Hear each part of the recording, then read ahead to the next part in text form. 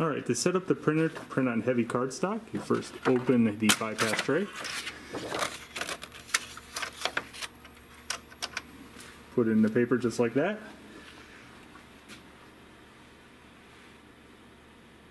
Okay.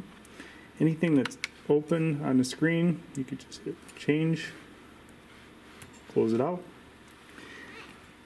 So we're going to set the paper to be paper settings. Multi-purpose tray setting.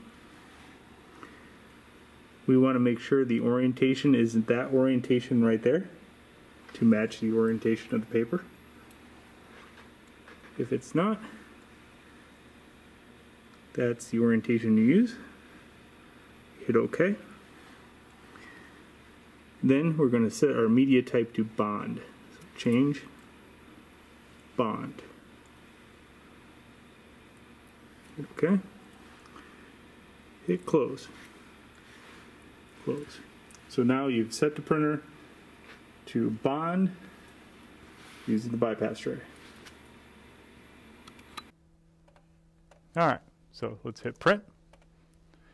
Make sure it's on actual size. We go to printer.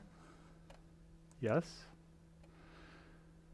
We go down to print panel. Oh no, paper feed. Go to paper feed first. We choose bypass tray. Okay. Then we go to print panel. Go to settings.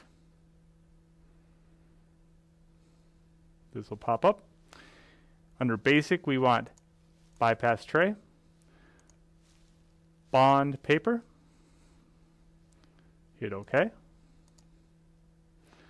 For me, I have to hit back into Adobe Acrobat because I was in full screen mode. Hit print and hit print. And that is how you print on a piece of heavy cardstock. Enjoy.